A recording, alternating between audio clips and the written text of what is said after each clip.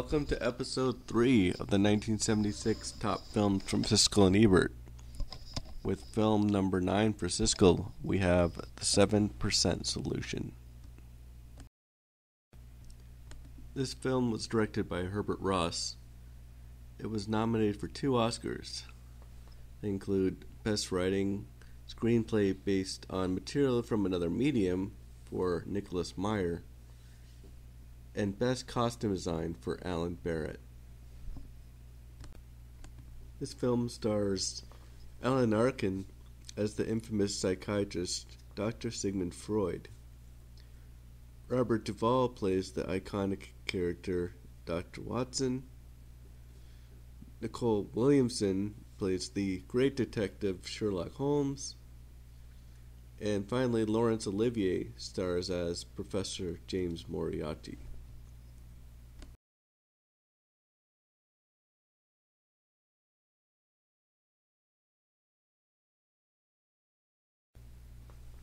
The story for this begins with the great Sherlock Holmes in quite a quandary. As the film's title suggests, he's extremely addicted to a 7% cocaine and 93% saline solution. His colleague, Dr. Watson, desires to help Holmes and figure out the best method to do this is to take him to see the infamous Dr. Sigmund Freud, who specializes in addiction recovery. And as the recovery begins, there's an abduction of a woman, and there's a mystery that unfolds and the trio must solve. Holmes is convinced that behind all this is his nemesis, Professor Moriarty, and Freud knows that he must get to the root cause of what and why Holmes started using cocaine to begin with. The mystery includes plenty of action ranging from tennis, there's sword fighting, and there's hairline escapes from death, and a great train scene at the end. The film perhaps spends too much time on Holmes' addiction recovery, but as the mystery and development progresses, and it was pretty entertaining. The film does not really make great use of one of the best actors with Laurence Olivier, but it does try to be faithful to the book, which it did get an Oscar nomination for. Overall, I would give the story for this film a rating of 4 out of 5 stars.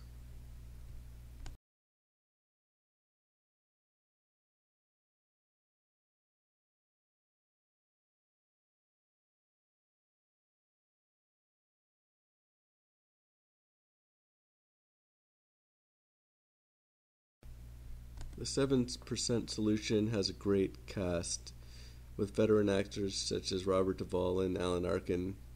It's quite odd that these big names would be more of a centerpiece in the film when you have a character like Sherlock Holmes. The performance of Holmes is fine, but he's covering from drug addiction, and so the other actors get a little bit more to work with early on. Alan Arkin's performance as Freud is intriguing, and it comes off as a man that has his own set of convictions, and he's ahead of his time, and he demands a certain level of respect. Duvall does a good job as Watson. He's a great sidekick, as everyone knows, and he's simply trying to help out his wiser comrade Sherlock Holmes. Laurence Olivier steals each of the scenes he is in, but unfortunately he's not really in the film that much. But overall, this is a good cast, and I would give the performances for this film 4 out of 5 stars.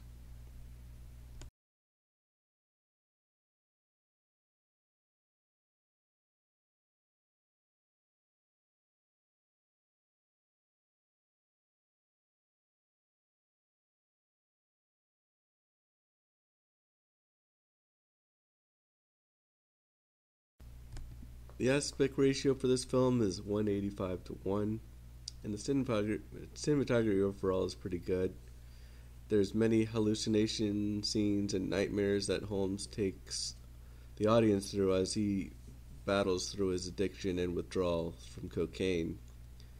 There's a constant thread of the past sequence of him as a child that constantly gets reminded to the audience over the course of the film. And there's plenty of action sequences, like the train at the very end was really well shot. There's overhead shots, there's a lot of cutting shots that sequence everything together and makes it entertaining. The settings and the costumes certainly put you in the time period of the film, so the Oscar nomination for Best Costume is well warranted. Altogether, I would give the cinematography for this film 4 out of 5 stars.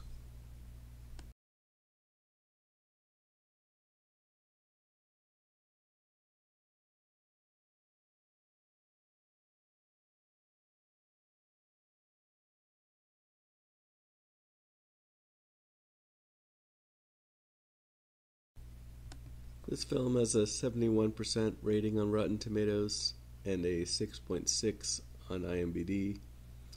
For a Sherlock Holmes film, 7% Solution has the right elements. It's got mystery, it's got intrigue, action, and of course strong characters.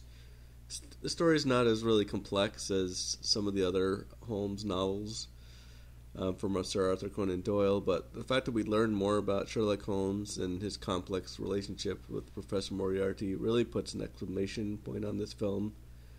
The action is fun, and it's really quite an underrated film overall, I would say.